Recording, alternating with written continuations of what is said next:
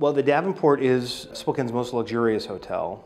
We are AAA 4-diamond rated, so we're the highest rated property in Spokane. Before the hotel, it was actually a restaurant. Louis Davenport started a restaurant in Spokane, and it was a waffle foundry after the Great Fire in the 1890s, which then transcended into a restaurant, kind of a fine dining restaurant.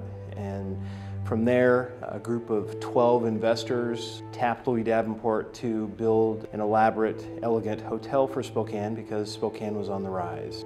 Spokane was going to be the next Chicago, so it just didn't have a big, luxurious hotel. And by 1914, the Davenport was created. Louis Davenport had a great sense of detail. He was very meticulous in service standards, the way place settings were set up. He would always measure the distance of the fork and knife from the edge of the table with his thumb. It had to be a certain distance. Just little details like that were always kind of his specialties. Pretty much all of the sitting presidents from 1914 up until 1984 had stayed in the Davenport. 1985, the Davenport closed its doors and stayed closed for 17 years. You know, once 1974 had passed, that was the World's Fair. There was so much activity in Spokane then.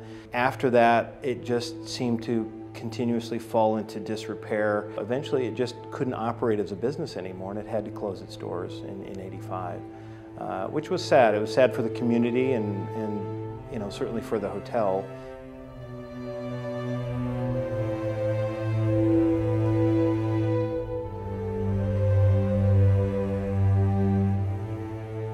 Walt and Karen for years had looked at this building, and I think Walt always had wanted to own it.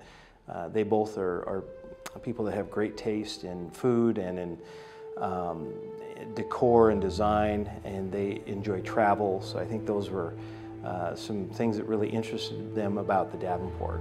And so they kind of fell into a good deal in 2000 and were able to buy the whole city block for $6.5 million, and then proceeded to really gut the building, at least the guest room part of it, and kind of start over. And what really had saved the Davenport from being imploded and torn down was all of the asbestos that was up in the guest rooms. So that's the only good thing that I've ever heard about asbestos, is that it actually can save some buildings.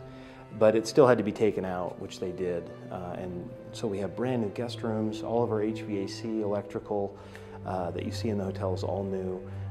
So it's like a brand new hotel with great old bones.